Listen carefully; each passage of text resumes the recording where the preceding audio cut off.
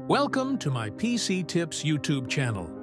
Are you facing trouble loading your computer after BIOS update? Well, you are at right place.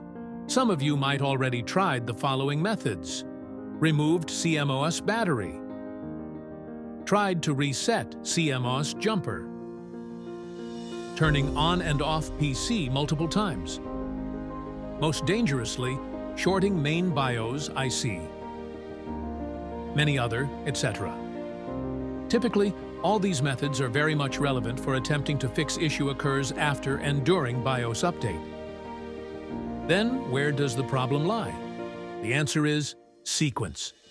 Yes, you heard it, because none of these things involve the first thing to attempt when either your BIOS update fails or succeeded, but PC is not giving display or keep restarting without going to Windows or BIOS.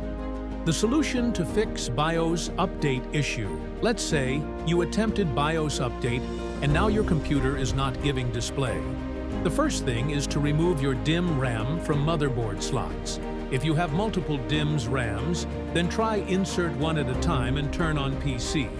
Most of the times DIMM RAM will fix problem for you. Once it gives you display, you can revert back to older BIOS, then reinsert remaining DIMMs. Remember, I told you the answer is sequence. This is first in sequence. I bet nobody told you this. Everyone focus on resetting CMOS or shorting IC, which is very risky. So, you know the drill now, right? Do the following in sequence. Remove all DIMMs or RAMs. Eject CMOS battery from motherboard. Reset jumper from motherboard. Short main BIOS IC, highly not recommended. That's it. Hope you liked the video. Comment below if I missed any method. Do subscribe the channel for more such videos. See you later.